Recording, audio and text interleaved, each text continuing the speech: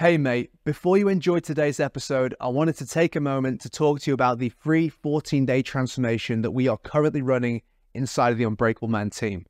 Now, if you're a man on the Gold Coast who's serious about improving his physical and mental health, building his self-confidence, and you want to become a part of a team of motivated and like-minded men, then this is the best chance that you are going to get. So as part of the 14-day transformation, you're going to get a personalized meal plan and a recipe cookbook to help you get your diet under control. You're going to be training with myself and the Unbreakable Man team for 2 whole weeks, and I'll be there by your side, helping you overcome any of the challenges that you will face along the way. If that sounds good, then get in touch with me by emailing me at mitch@unbreakableman.com.au. You can find all of my contact details on the website, which is just www.unbreakableman.com.au. Or you can message me on social media. Instagram is unbreakableman_challenge and Facebook is just Unbreakable Man.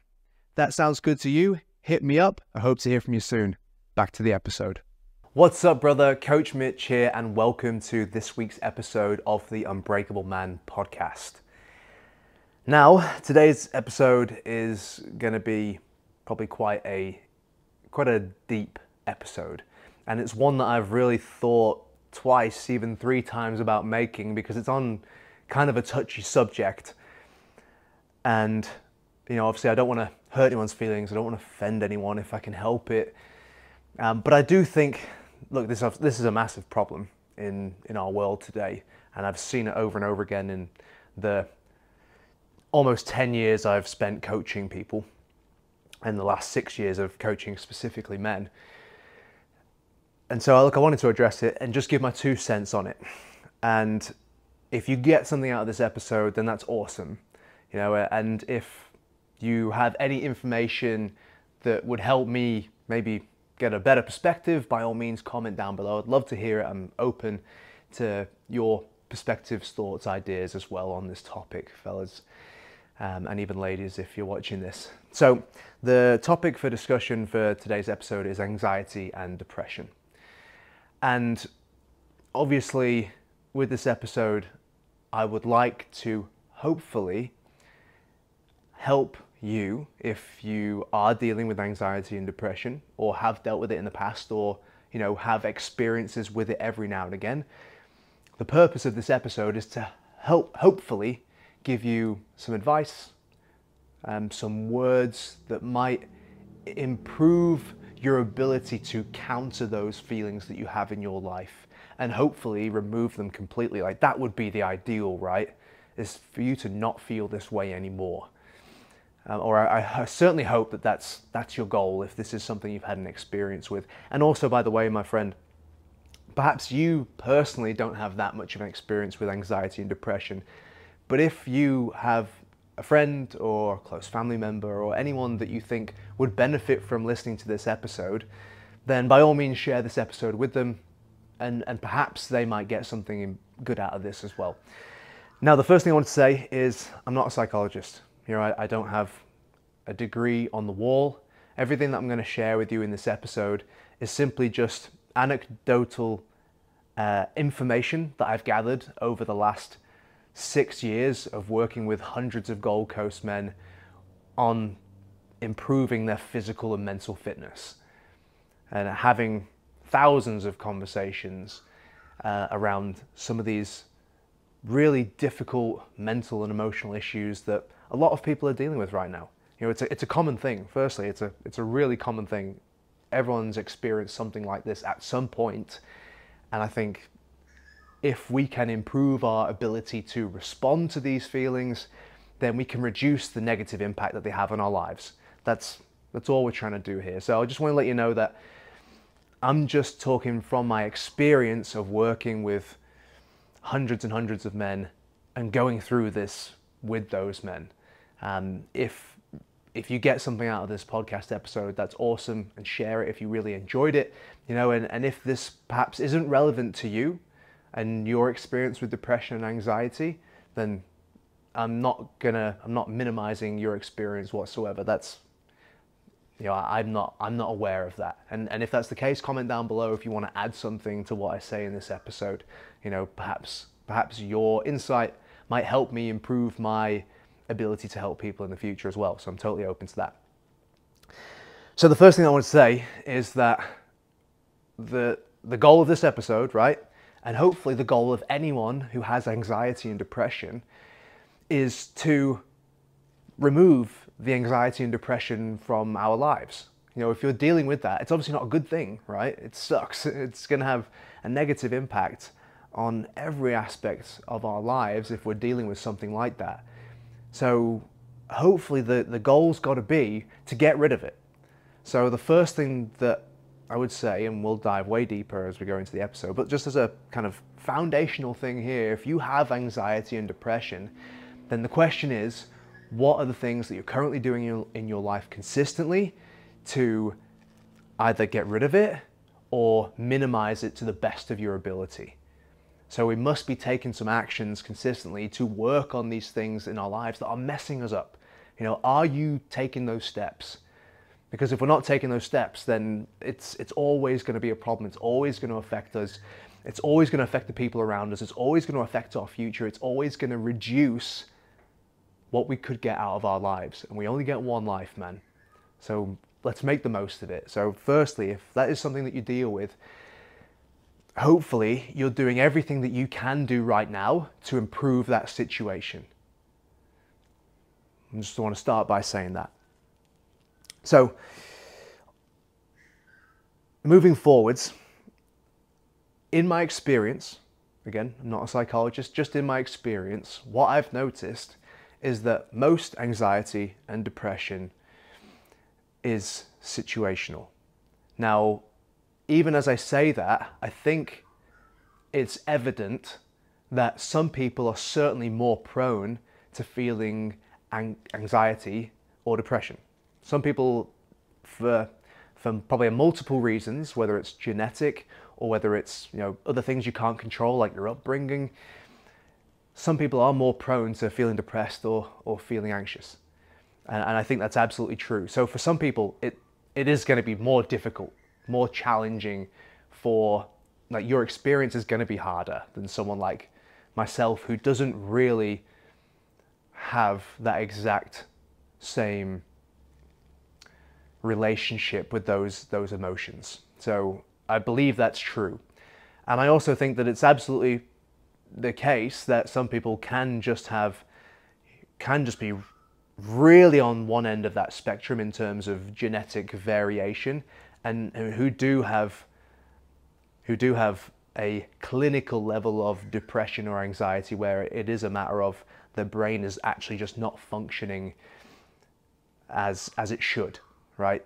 And this is the result of that.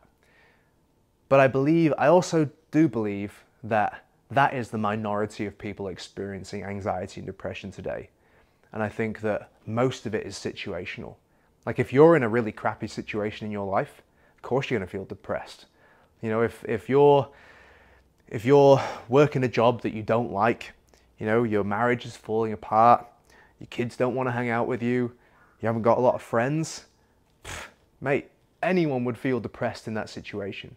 That's a tough situation to be in, and it's difficult to see the light when you're going through something like that. You know, I've had conversations with men, and some of the stuff, and they tell me what they're going through, and I'm like, I'm not surprised you feel the way you feel, mate. I'm not surprised you're so down. I'm not surprised you're depressed. Of course you would be. If anyone was going through that, they probably feel the same way that you're feeling right now, because it's a tough situation. So with that in mind, then the only way that I think a lot of us can really combat that feeling of anxiety and depression is by working on those situations in our lives that cause us to feel that way.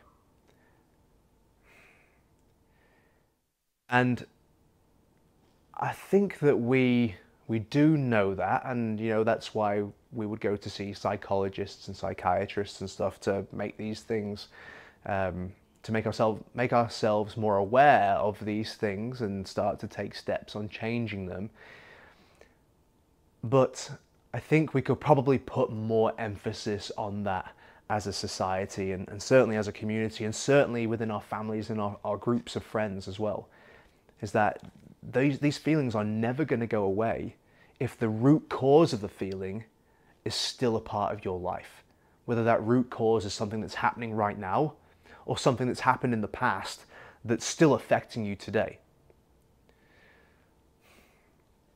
But in order to remove this feeling from your life, remember that's got to be the goal, right? Surely if you're feeling depressed or you're feeling anxious, surely the goal is to not have to feel this way anymore. So then the only solution that I can see, if you have any other solutions, comment down below, but the only solution I can see is to address the root cause of the issue, the thing that creates the circumstances that make us feel depressed or anxious. And that's not that easy to figure that out either, by the way, because the fact that you might be working a job you don't like and your marriage might be falling apart, those two things may be symptoms of something even deeper than that, which may be that, from the earliest age you can remember, you lacked confidence, or you had low self-esteem, or, whatever the underlying issue may be. But if you're not willing to go down to that level to find out what that thing is, then it's always going to be something that you have to deal with. Those feelings are always going to come up for you, and you're never really going to know where they're coming from or how to remove them from your life. So I really do think that most people who are dealing with depression and anxiety, most people, not everybody, but most people, comes from either a situation they're currently going through and it's just really tough, or kind of delayed feelings of low self-worth or whatever it might be from something that's happened to them ages ago and it's unresolved for all these years. So we've got to be willing to go to that place. It's not easy, but once again, if you want to get this out of your life, you've got to fix the situation that's causing it. And one thing I wanted to add on to that as well is the debate around antidepressants and anti-anxiety medication. Here's just my thoughts on it. Okay, firstly, I'm not against using medication to treat these emotions, right? But one thing I do think is important to remember is that for most people, again, the people whose anxiety and depression is caused by a situation or by some past trauma that's unresolved, that medication is not ever going to fix the problem. It's a band-aid over the symptoms that the problem is causing. The days where you're feeling so down that you're bedridden and you just can't get out of bed, the medication is enough to help you function throughout the day. And that's a good thing, right? Like, we need to be able to do that. However, it's not solving anything, because you'll always have to keep taking it to just function within your life. So the way that I view medication, and if you're on something like that, this is just my thoughts around it. Comment down below if you have any other thoughts.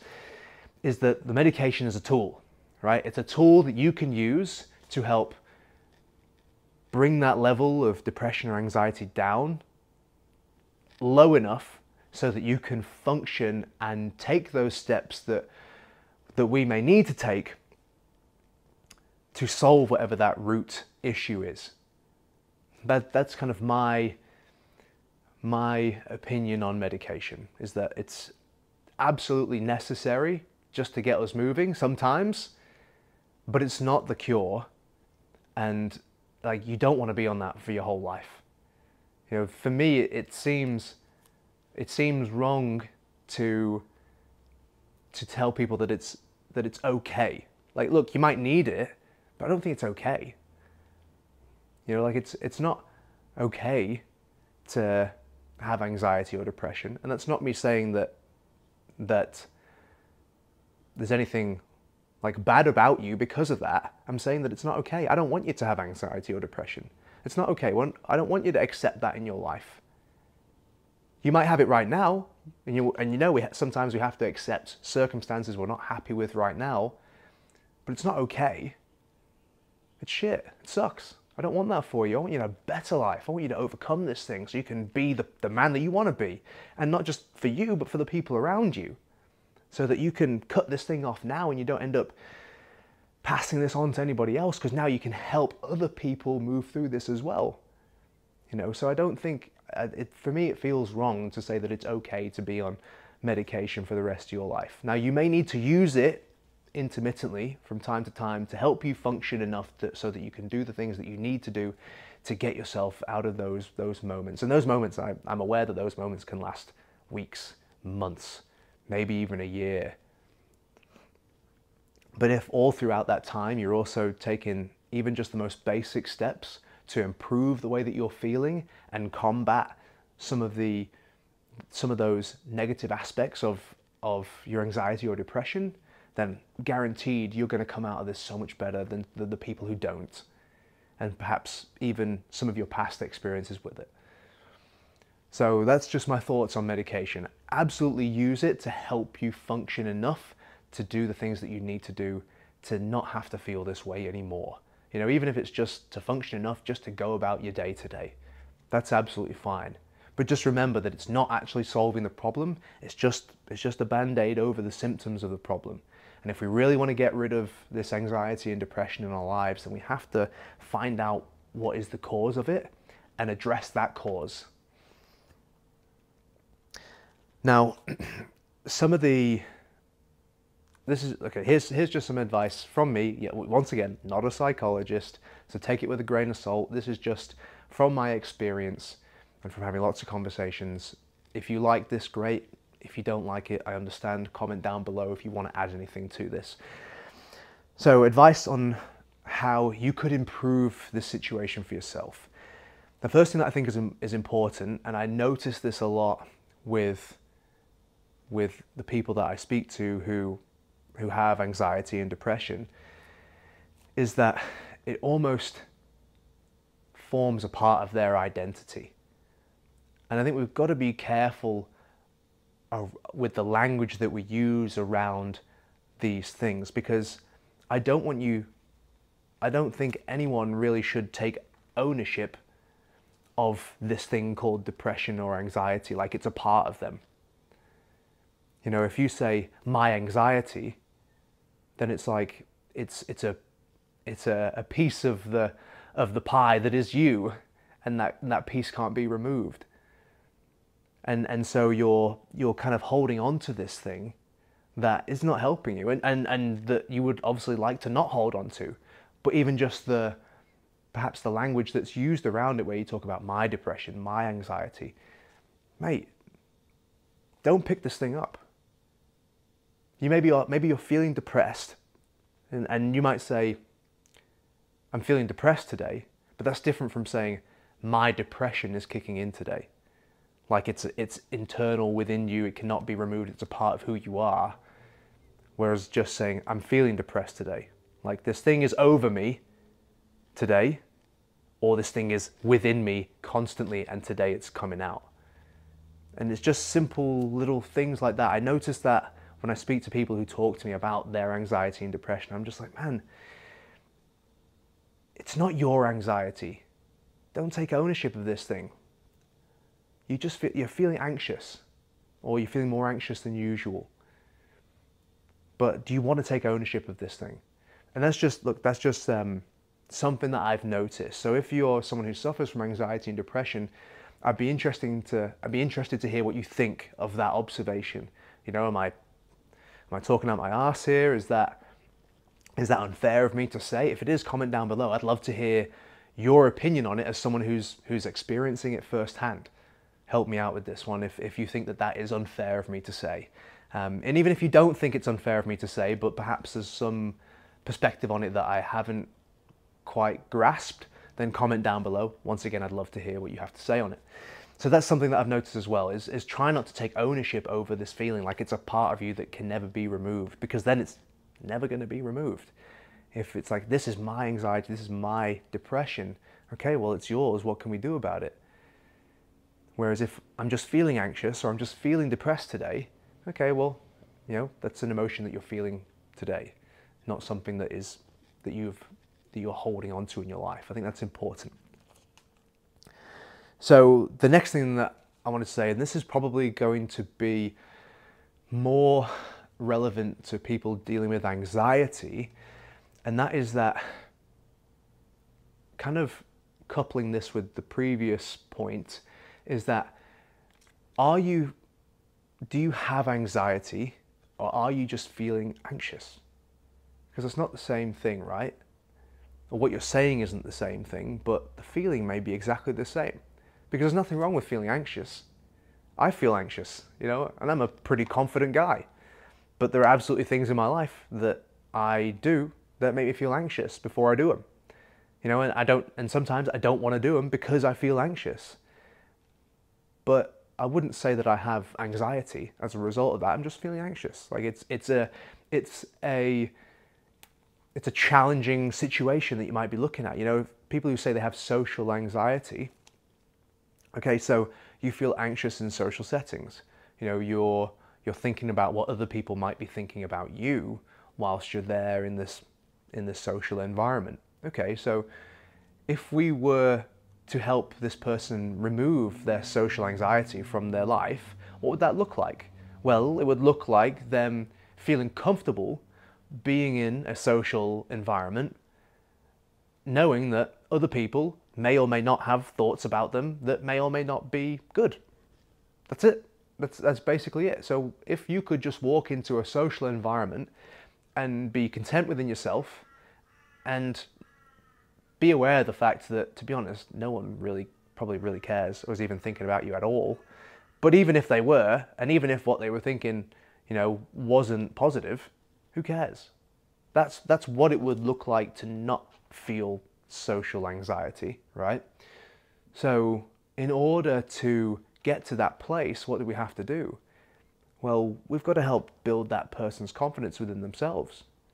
Because if you have the confidence within yourself that allows you to feel okay, knowing that someone else maybe has a negative opinion of you, then you're not going to care if someone has a negative opinion of you, even in a social environment.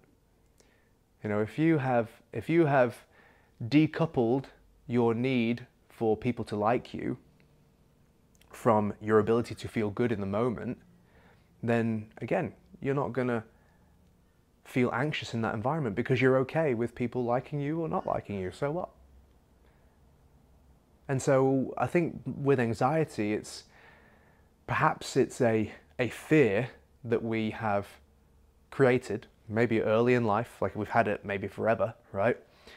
A fear that we've created early in life, and we never faced it, or no one encouraged us to face it. Like, once again, if you're a man watching this right now, you're a father, and you notice your kid consistently shying away from something in their life, especially if it's something important, like maybe being physically active or making friends, anything like that, don't leave that. That is so bad if you allow your child to never face that fear and build their confidence in this area of their life, because that is going to become an anxiety provoking situation for the rest of their life if you never help them overcome that situation right now in the earliest stages, where they're still able to learn that, hey, it's totally okay if this person doesn't want to be my friend, or it's totally okay if I'm not the fastest person in my class or the strongest person in my class right now.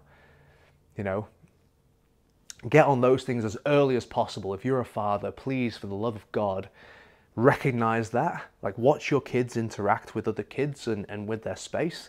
And if you notice that they're fearful of something that, especially something that's important, that they shouldn't be fearful of, then get on that straight away. That's so important. So I really think that the only way, if you have anxiety, the only way you're going to ever remove that from your life is to face the thing that you're anxious about. And that's going to be a journey in and of itself, because there's going to be underlying reasons why maybe you're socially anxious. Maybe you were bullied in school, or maybe you do have a problem with self-worth because of something that happened in the past. And you've got to be willing to dig deep and find out, well, what is the root cause of this issue, and why is it bubbling to the surface in my life in the way that it is? And if you want to never feel like that again, if you have social anxiety, for example, Imagine if you could just walk into any room with any number of people in it and feel completely fine and not be worried about who this person is, who that person is, what that guy's thinking. You know, imagine if you could do that. That would be amazing, right? That would change your life, because you'd go to those places and you'd meet those people and you'd have interesting conversations, and maybe you'd find the love of your life. You know, maybe you'd find your next best friend. Maybe you'd find a connection that helps you change your life moving forwards. But none of those things are happening for you because your anxiety is controlling your decision to put yourself in those situations. And it doesn't have to. But you just got to be willing to face it. And that's not easy. I'm not minimizing it. I'm saying that if you want it to not be a problem in your life anymore, you have to address the situation that's causing it. Now, the next thing I want to say is, and definitely not everyone, this is not something that everyone does, but I do think this happens, and I think that we've got to be really honest with ourselves, and that's going to be tough, because this is probably the touchiest subject within this subject, and that is never to use your depression or anxiety as an excuse. Now, I want to define what I mean by that, because I'm willing to accept that there are days where your depression and anxiety is so bad that you genuinely cannot do anything. Like, I'm willing to accept that, and I'm sure there are days like that. Personally, I've not had that experience, but I'm not out here telling anyone else that that's not something that they might have gone through before. If you've gone through that, I believe you. All I'm saying is that there are days like that, and then maybe there are days where you could push yourself. You could do that thing that might be scary if you're anxious, or you could do that thing that is, you know, something that you don't want to do even if you're feeling depressed. You could do it, but it's all too easy to say, sorry, I'm just feeling too depressed today, or sorry, I'm just feeling too anxious today. And it's so, oh man, it's so important, not just for the other people, but for yourself, that you never use it as an excuse. And you know the difference. I don't know the difference. And that's what makes it hard. It's what really is tough about anxiety and depression, especially in our current modern day society surrounding it, is it's really rude to call someone out on whether they're actually anxious or depressed. It's really rude to do that, obviously, and very offensive, and you don't actually know. Like, you don't know if you're calling that person out saying, well, I don't think you're depressed. I think you could do that if you wanted to, and you're just saying you're depressed. It's really rude to say something like that, right? And you know, very offensive. So, and I get why that's the case, because it would be horrible to have someone say that to you when you are literally in a place where, you know, you're over it. So I get that. But one of the other issues, on the flip side of that, we've created a situation where no one can help you. No one can help you because no one can give you that kick up the arse on those days, or it's rude or societally unacceptable to say something like that to someone in that situation, or who says they're feeling that way. So only you know whether you're using it as an excuse or not. Only you know whether you could actually try a bit more. And I'm begging you to not use it as an excuse, because what you're doing every single time if you do use it as an excuse, what you're doing when you use that is you're just making it grow. You're making your depression or anxiety worse. You're reinforcing that as a part of your life. And you're teaching yourself that this is your get out of jail free card that nobody can question.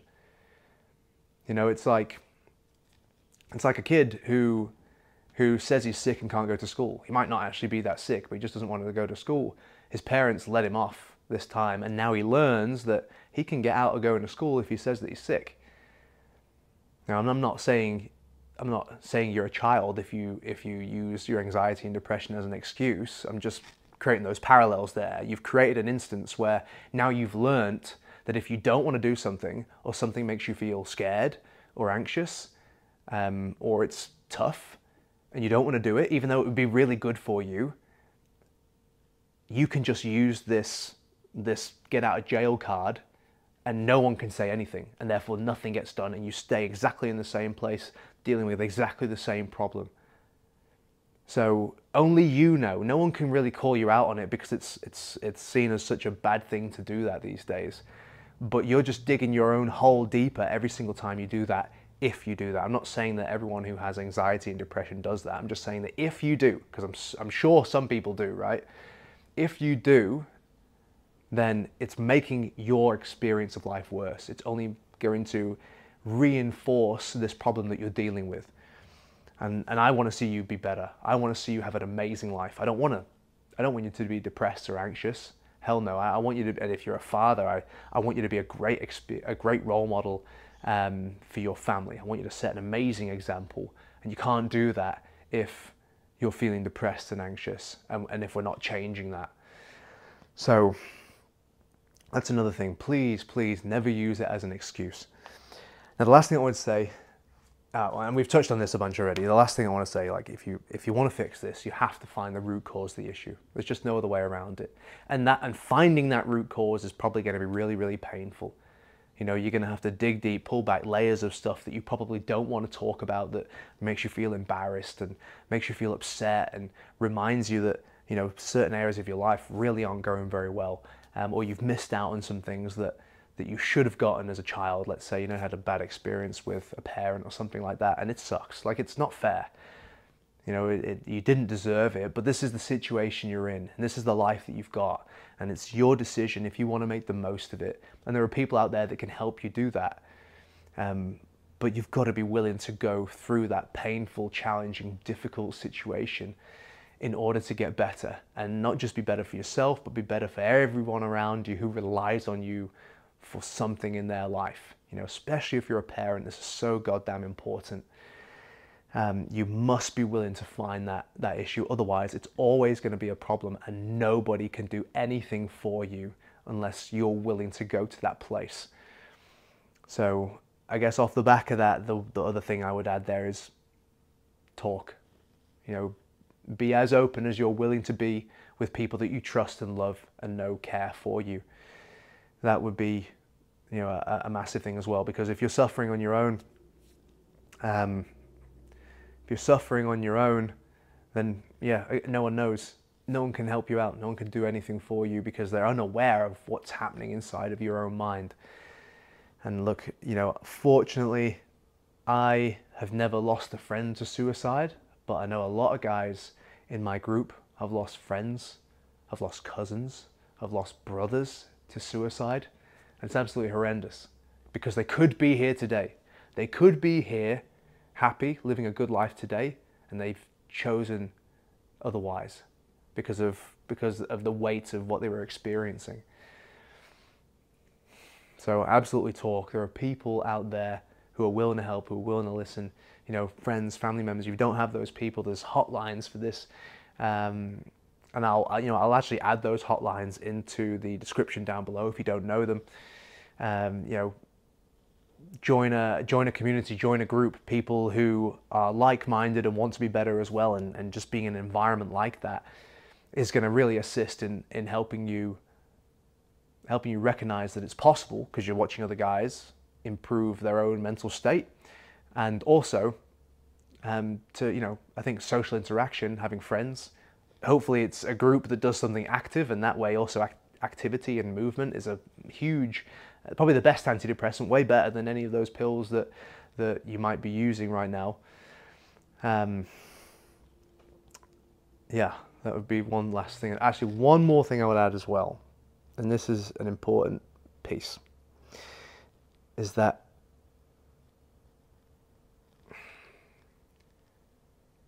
we're not always going to be happy.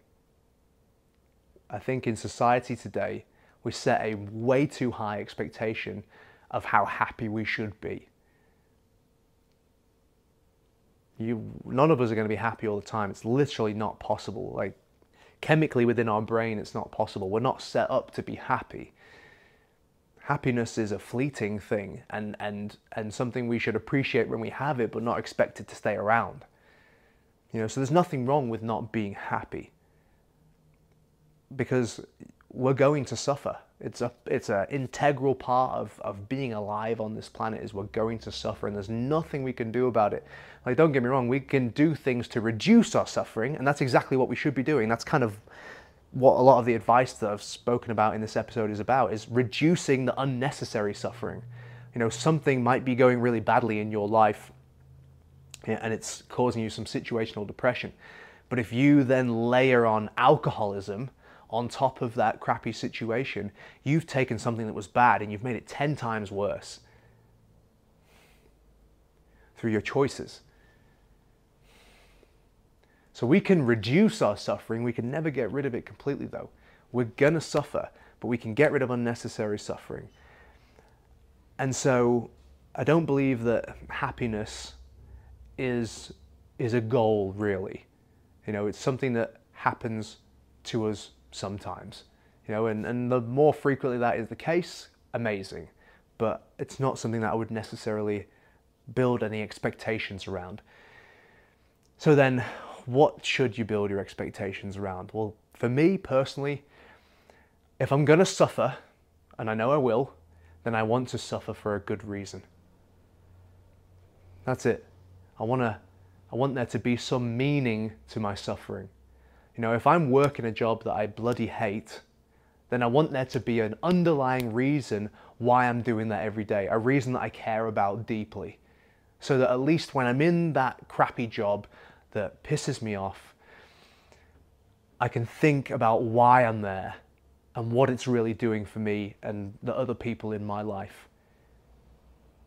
So I don't think that we can expect to be happy or plan to be happy, but I think one thing we can do to overcome all of this, to overcome anxiety, to overcome depression, is to have meaning in our lives. Find out something that we really care about, and to have something, or to have some routine in our life where we consistently work towards that end, whatever it might be. And that way, at least when you suffer and when something doesn't go your way and when you have a down day, you can always think about why. You can always think about the underlying reason, what you're really working towards, and why the suffering is worth it. So with that said, guys, I hope you enjoyed that episode. I hope that, if you do have anxiety or depression, I hope I didn't upset you. Definitely wasn't my intention. I just really would love to see you have a great life. And if there's anything you think I could add to this, or anything you'd like to help me understand better, comment down below. I'd love to hear what you have to say. If you did like the episode, please give it a like. If you would like to share this with a friend or a family member that you think this would really help, then mate, I'd love for you to share it. I'd love for you to get the word out. I think that this is something that if we work together as a community, we can absolutely have a positive impact on people's mental health. And then last but not least, if you really enjoyed this episode, once again, subscribe to the channel and make sure that you click that notification bell so that you can see the next episode come up when it's out as well. All right, with that said, have an amazing day. I look forward to speaking to you again on the next episode. Cheers. Hey mate, I hope you enjoyed that episode of the Unbreakable Man podcast. If you did, it would be absolutely fantastic if you could leave us a 5-star review, because that's going to help us get our message in front of more men who need to hear it. Now, if you have some feedback for me, I'd love to hear that too. Comment down below. And if you just need some mini doses of Unbreakable Man motivation throughout your week, then you can follow us across all social platforms. On Facebook, it's Unbreakable Man Challenge. On Instagram, it's Unbreakable Man_challenge. And on TikTok and YouTube, it's just Unbreakable Man. Your support would be absolutely invaluable. Now, last but not least, do not forget, men aren't born, they're built.